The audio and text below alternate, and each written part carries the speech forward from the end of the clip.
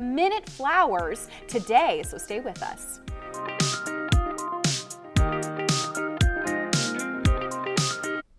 This segment is sponsored by Martin's Supermarkets. It's a Martin's Monday, and they have you covered today with dinner recipe ideas and where you can get flowers today. Take a look.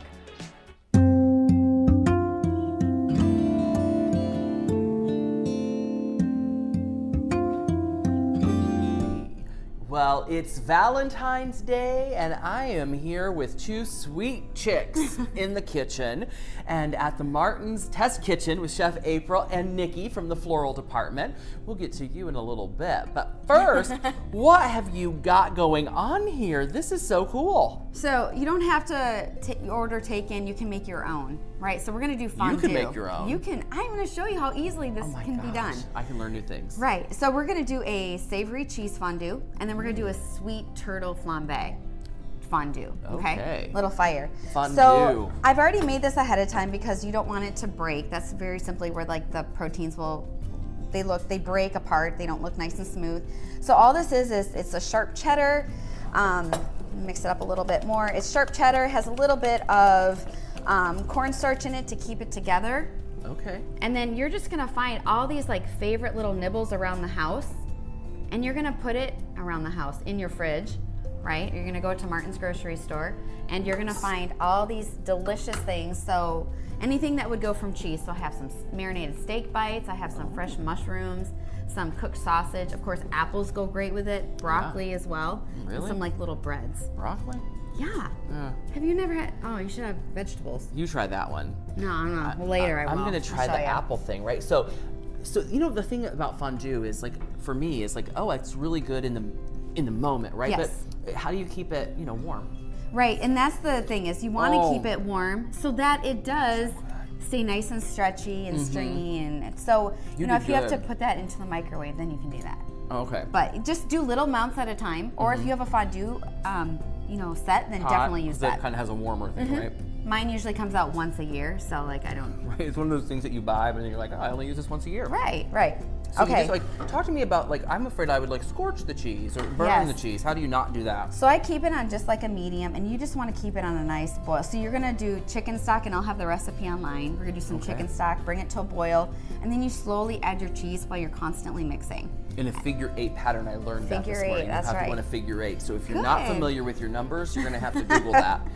So it's a good way to whisk it in there and kind of get it all. It's so good. Thank you. So the apple it's the white sharp cheddar. White sharp cheddar, and then that's cold. And the secret to it too is you don't get the stuff that is in the bags, you know, because that already has like some powder stuff to keep it from clumping in the bag. So you always get the blocks and you shred it yourself. Always, always. Shred or chop? Shred. Okay. Yeah, you saw me chopping. I did. So just that's to like throw extra in. A little even, like makes it. Yeah, and then you just kind of sprinkle it in as it's boiling, and then it kind of combines. Awesome. So that's the savory option. Yes, that's the cheesy one. And that's more your thing, but I'm more the sweet. Yeah, I know. Yeah. You're the savory. I'm the sweet. Yeah, we have a good combo. So I have in here just some. I think it's the bittersweet cocoa. It's the Ghirardelli, and I have something called. Well, it's basically the steam is melting the chocolate. So I'm not putting it directly over, okay? Just super important. So you don't want to scorch it. No, because that's gross. It is gross. Yeah, it's gross. And chocolate is very finicky, right? Yeah. So it's called a double broiler. And I just have this cute little pot, and it's red for Valentine's Day. Oh, look at you. I love a theme. Okay, be careful you don't get any water in there, but I'm gonna just So this is kind of like your own little like homemade version of a double boiler. So, you know, you can kind of makeshift, right? You don't have to like go out and get a special thing. You can just kind of improvise in the kitchen, as it were. And you can do it for 2 people, or you can do it for more than that. Okay, so this is our turtle flambé. Okay, so we're gonna we're gonna add caramel. We're gonna add caramel in the middle. Oh, I get to participate. Look at that. I'm gonna put that right in the middle. Right in the middle. Oh, that's very turtley. Very turtley. I love that. Then we're gonna add in what's gonna make the fire, and this is the rum. Oh. Now, of course, always make sure you're safe. Don't be around a bunch of, you know, blankets or towels. Have your or children. Children, okay. And oh, look at you. We're gonna flambe. Oh, flambe. Oh, it should.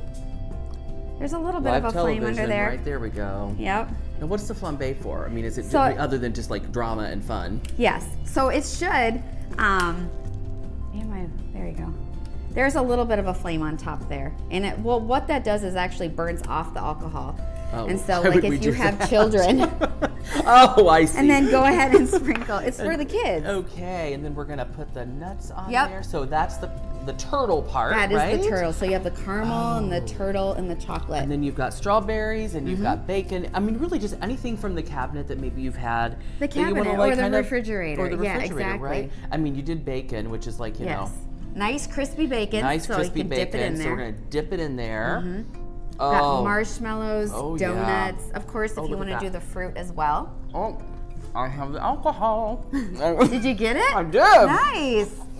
It was really good though. I mean, it has to have that turtle quality, which is, you know, we love. So, That's right. okay. Okay. Once again, Chef April does not disappoint. These are great treats for Valentine's Day. Loving it. Awesome. Thank you. Well, that is some great savory and sweet treats from Chef April. But Nikki, you've got some advice here to help us know how to decorate our table. You're from the floral department here at Martin's, doing beautiful work. Is Valentine's Day one of your busiest of this whole year? It's one of our busiest holidays of the whole year in the floral department, for sure. What kind of advice do you have for folks? Shop as early as you can. That way we are still well supplied at each of our locations. So no last minute people, right? Because that's hard. I mean, you'll take them, but that does make it hard maybe sometimes to get exactly what you want. If you're looking for something special, shop early, but don't be afraid. We will have plenty of options available between our arrangements and our plants and grab and go bouquets. Love that. So what do you think is like the red rose the most popular for Valentine's Day? For sure, you know, it symbolizes love, and that's what Valentine's Day is all about. Right. Love, sharing the love. So whether it's red roses or even red daisies, if that's what you choose. So you can, and you know, the great thing about your team here at Martin's is that you can create something completely unique. So, you know, you get some bonus points for not just picking up a grab and go, which is a fine option. It is. But you can have a little more creativity and uniqueness to your loved one, which is great. Exactly. And we've got full designers at each of our locations that can actually help you tailor what you're looking for your Valentine's Day arrangement. So that would be great for Valentine's Day, or after you forgot, the day after Valentine's Day, Nikki and her team can help you get back in the good graces and out of that doghouse. For sure. I'm just saying, right? So Yeah. thanks so much. Give welcome. Nikki a call. Give Chef April, they're gonna have the recipes online so you can kind of cultivate and curate your own Valentine's Day treat for your loved one at home. And all of the things, like all good things, come from Martin's. For those last-minute Valentine's gifts, head to your local supermarket. You can find more information at martins-supermarkets.com. You can also follow along with them on Facebook and Twitter as well. Well, coming up, our executive producer, Lorena, has some last-minute gift ideas for Valentine's Day.